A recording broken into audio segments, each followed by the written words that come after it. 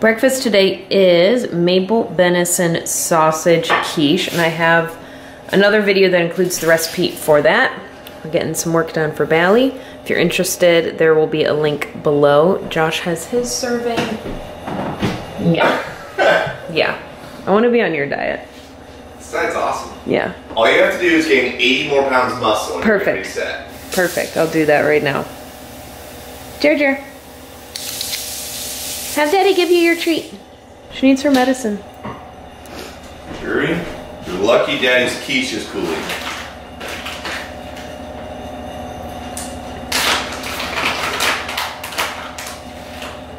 Okay. All right, I got it. Got it. Sit pretty. Be nicer with your voice. Sit pretty.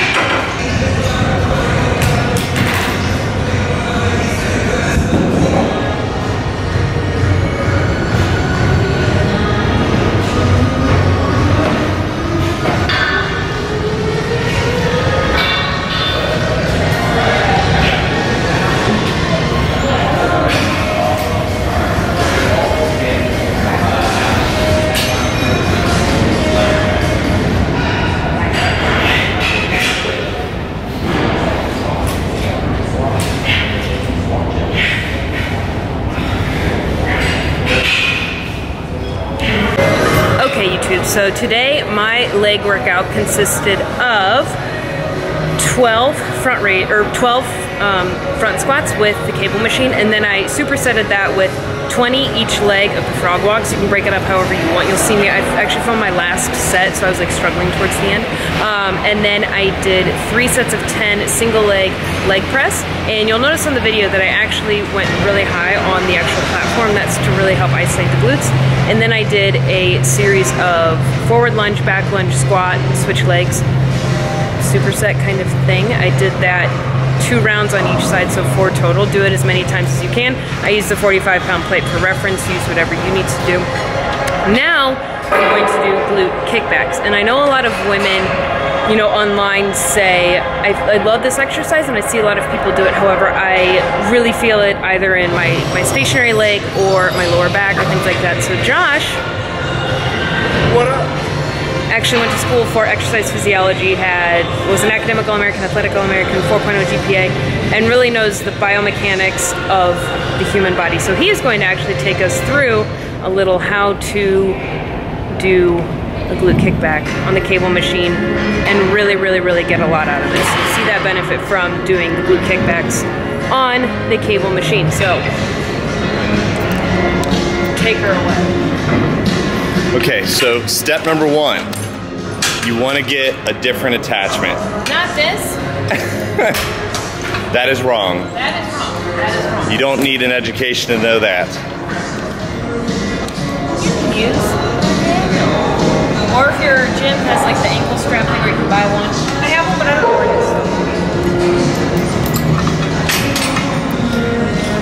is. Okay.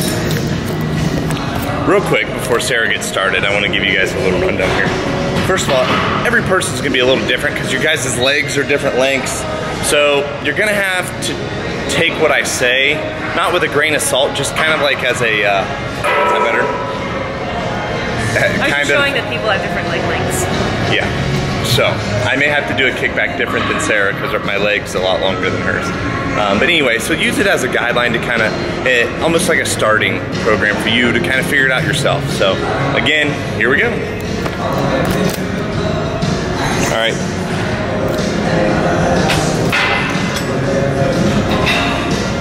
Okay, so Sarah picked the wrong leg for me, but that's okay. He's giving you a show. Okay, go ahead. All right, so some things that you guys can do. Obviously, if you look where the pulley's coming from, go ahead and kick back. It's a straight line, keep that back here, just like this. See how the cable goes straight under the knee? Straight line right down the leg. That's one way that you can do a kickback. Now, another way that you could do a kickback is change your angle. Turn your body this way. Wrong way. Turn it the other way. Okay. So, yes, now kick more outward. There you go. So now you can watch as Sarah does this. So all she did, if you look here, go ahead. See how the cable is now on the outside of her knee? It's not in a straight line of her knee. What this is gonna do is help hit the medial head of the glute, which is the upper glute here. What should my back be doing? Parallel? You wanna always try to keep your back, kind of think of a cat arcing. It's called convexing. So that's all you want to keep doing. So again, keep that back arced. And that's, again, there's no wrong way to doing this, it's just different. So, why'd you stop? I switched legs. No way, just keep doing the same leg. So again, you can try keeping the cable on the inside of your leg. Again, so angle this way now, turn this way. No, no, no, no.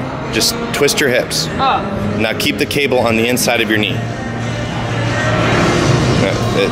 It's on the inside. Yep, I know. There you go. Okay. So Sarah, tell everyone where you feel that. More in the top meaty part. Yep, yep. Inside, right? Yeah. So again, you guys can do all the different kinds of angles here. And it's not like one is going to be better than the other. Just figure out which one works best for you and see which one you feel the glute activation in the most. So again, there's not a wrong way of doing it. It's just try to figure out the way that best fits your body. And there's a lot of different things that you can do with a lot of different exercises. Some people feel it in deadlifts more than squats. Some people feel it in squats more than deadlifts. But kickbacks is an absolute guaranteed way to hit your glutes without activating a ton of your quad or hamstrings, like a lot of the big compound movements such as deadlifts or squats actually do. So again, if you're trying to build just your butt and not really build a lot of your quads or hamstrings, kickbacks is going to be a really good glute exercise. All right, friends, so I'm going to make protein hot chocolate.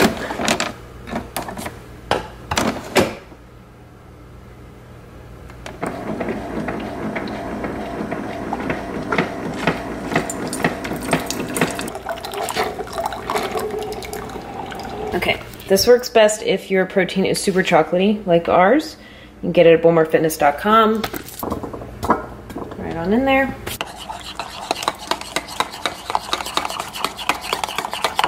Stir it up. And there you have it, protein hot chocolate. Super simple. Oh my gosh, I'm so excited because we are making protein Christmas cookies. Look at them. Okay, so we've got all of our Christmas items. I also have a kitty cat that I'm gonna make, and a Yoda and an R2-D2 and a Darth Vader. Shotgun on the gingerbread man? The gingerbread man. We've got our sprinkles. We've got all of our ingredients. We've got Jerry. We're really excited. You're not allowed to have any of that, Jerry. Why is she sitting like a human? So this is a recipe that I found on Pinterest, so I cannot take credit for this. So, okay. So we are going to do, bye Jer. Bye Jerry. Bye Jer. Get away from us. Go. So protein. So we're gonna do 3 scoops of vanilla protein. How many cookies is this making? I don't know yet, it doesn't say. Okay, well let's... For all of you wanting to see what protein we use, it's our own brand. Heck yeah. Tastes amazing. Shout out to us. 75 servings. Check out the macros. So now we're doing 1 cup of whole wheat flour. Try to be healthy. We're gonna keep this out. This looks like it will make a lot of cookies. Oh. 1/4 cup almond flour, which is gonna give it a really good texture. It's gonna give it a nice texture. Nice. Okay. A little baking powder. How much? It says a teaspoon. Just dump that egg in there.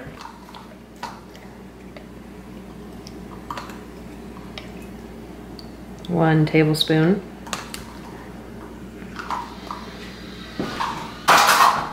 I'm gonna add this slowly because you want it to remain that cookie dough consistency for cutout cookies.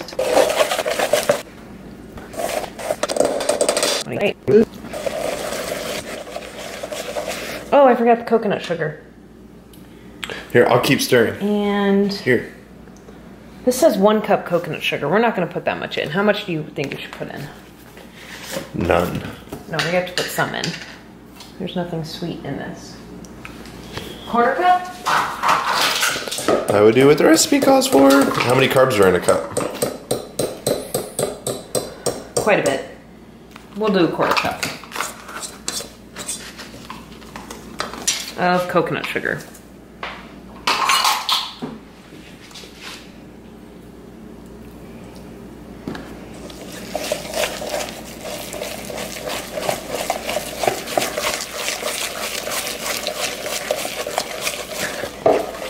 All right, while you whisk, whiskey boy, we are gonna bake at 350.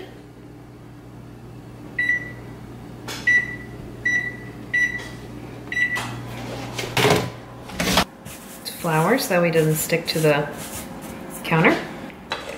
You also might need a roller. Oh, I see. This Gatorade bottle should work. No. Why not? No, it won't.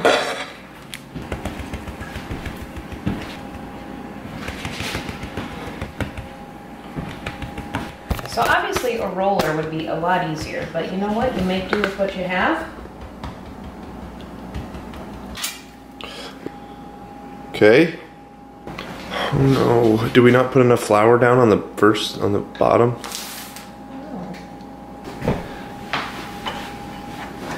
Gotta be flexible in life, you know? We could have gotten bent out of shape over this. We could have lost our minds over this.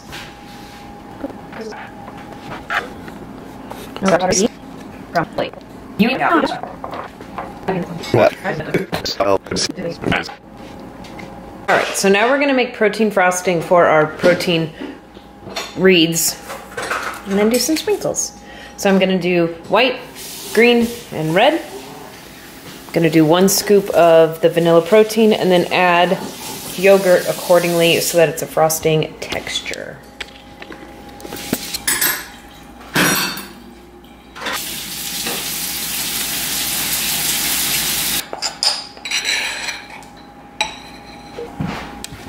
Added a little bit of green. Do you like this green? That's a really pretty green. Yes. Perfect green. Perfect green for the wreaths. Yes. Okay, and red is very difficult to do. However, I'm going to attempt it. Usually just turns out pink. That's how it works out.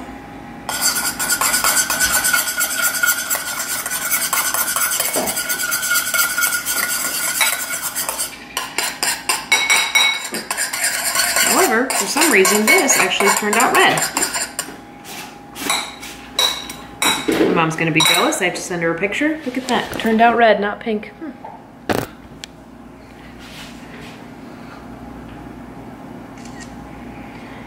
Okay, and then we're just gonna keep this in the fridge until those are done. Wreaths are done. It took about 15 minutes. Just gonna get them out to cool. All right.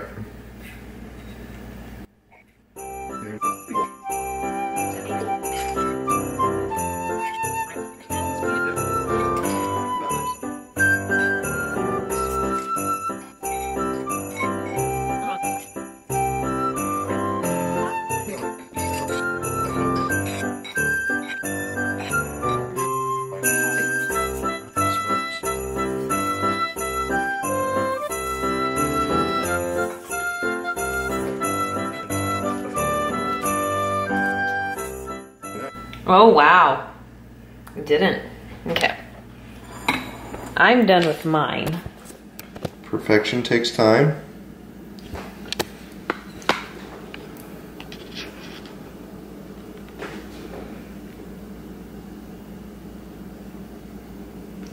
Oh! Those are beautiful. You didn't see that coming, did you, baby? I didn't.